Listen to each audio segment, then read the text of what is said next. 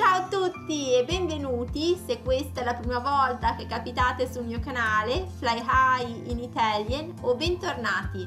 In questa lezione vedremo infatti, vedremo come lo utilizziamo, vedremo tutti i suoi significati e come non lo utilizziamo.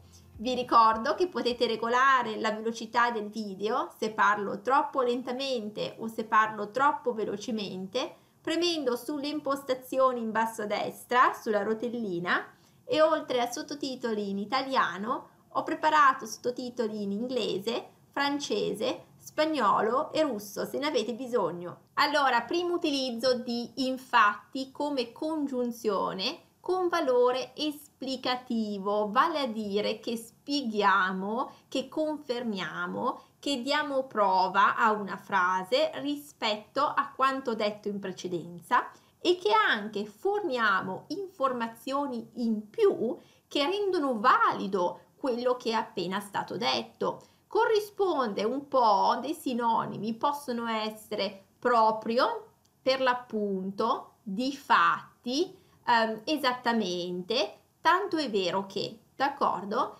E in inglese verrebbe tradotto come indeed o anche sure enough. Vediamo qualche esempio. Oggi è il primo giorno di autunno e infatti vedo che alcuni alberi stanno già perdendo le foglie. Quindi vedete che quell'infatti potrebbe tranquillamente essere sostituito da per l'appunto o difatti, esattamente, tanto è vero che alcuni alberi stanno già perdendo le foglie, quindi forniamo informazioni in più e in più aggiungiamo e confermiamo, diamo prova a quello che è appena stato detto, il fatto che è il primo giorno d'autunno, quindi forniamo delle informazioni che rendono valido anche, che rendono valida l'affermazione che abbiamo appena fatto, ok? Oppure non credevo a quello che stava dicendo e infatti era una bugia. Quell'infatti ancora una volta potrebbe essere sostituito dai per l'appunto e difatti e tanto è vero che era una bugia. Quindi ancora una volta rende valida l'affermazione precedente e la conferma insomma. Secondo utilizzo poi si usa per rafforzare una nostra affermazione, d'accordo? E spesso viene utilizzata dopo una prima parola o dopo un primo gruppo di parole. Per esempio, durante quella vacanza infatti mi sono divertita tantissimo. Qui rafforziamo proprio il durante quella vacanza, rafforziamo poi la frase in realtà in generale con quel infatti.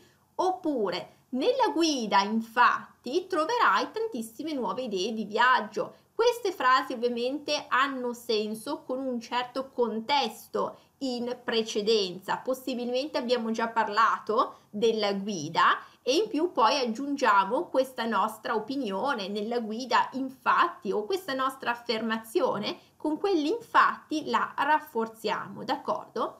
E poi terzo utilizzo di infatti in una risposta come esclamazione può avere un valore affermativo assoluto corrispondente al sì, certo, è vero, esattamente, appunto, quindi ancora una volta quell'indeed, ok, in inglese poi, quindi conferma quanto dice anche il nostro interlocutore e che siamo d'accordo con quello che sta dicendo. Per esempio, la persona dice oggi fa freddissimo e noi diciamo infatti, con quelli infatti vuol dire che siamo d'accordo con questa persona, d'accordo? Oppure non a tutti piace la matematica.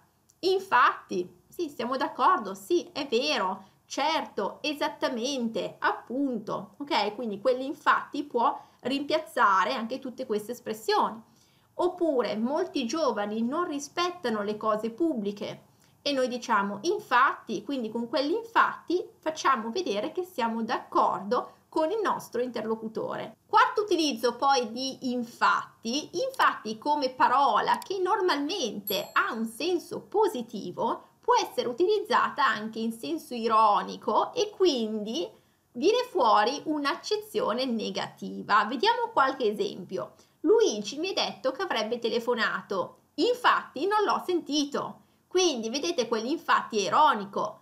Luigi aveva detto che avrebbe telefonato, ma non ha telefonato in realtà. Però noi utilizziamo infatti, che normalmente ha senso positivo, però vedete è ironico in questo caso, proprio perché normalmente il significato di infatti è positivo. Qui invece neghiamo che Luigi, insomma, ci abbia telefonato, non ha telefonato. Possiamo anche utilizzare quell'infatti da solo, quindi a Luigi mi ha detto che avrebbe telefonato, diciamo infatti, e quindi quell'infatti con questo tono anche della voce vuol dire in realtà non ha telefonato. Secondo esempio, mi aveva promesso che mi avrebbe aiutato e infatti è sparito. Vedete, avete capito l'utilizzo qui? Ancora una volta ironico. Questa persona doveva essere pronta lì ad aiutarci, ma invece è sparita. Ok? Quell'infatti è sparito. Oppure possiamo anche semplicemente utilizzarlo da solo, come nell'esempio precedente, quindi mi aveva promesso che mi avrebbe aiutato, infatti. Quindi quell'infatti fa capire anche dal tono della voce che questa cosa non è avvenuta, che questa persona non ci ha aiutato, d'accordo? Allora, abbiamo visto infatti, abbiamo visto come si utilizza e abbiamo visto che equivale all'inglese indeed, giusto? Vi chiederete, ma allora in fact come lo si traduce in italiano? Pensavo magari che sarebbe stato infatti, perché in realtà infatti, in fact, sono dei falsi amici.